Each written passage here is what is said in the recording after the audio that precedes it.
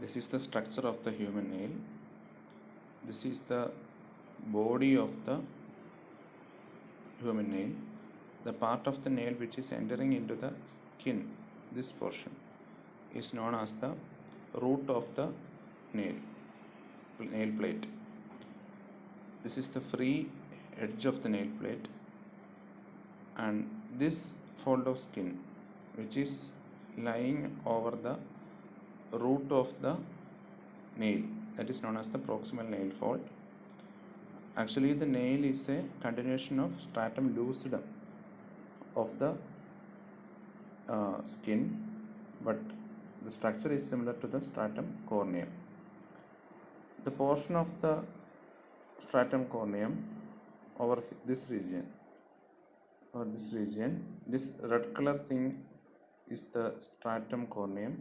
The portion of the stratum corneum, this region, is known as eponychium, and here it is known as hyponychium.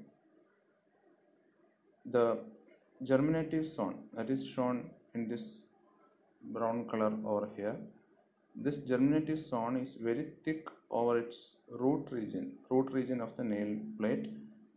This is known as the germinal matrix, which gives origin to the nail.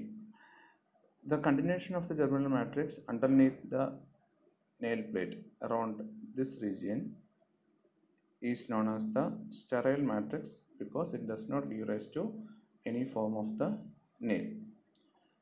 This is the distal phalanx. This is the dermis region, and this dermis is tightly adherent to the distal phalanx. The portion of the skin which lies directly underneath the nail plate is known as the nail bed, which is highly vascular.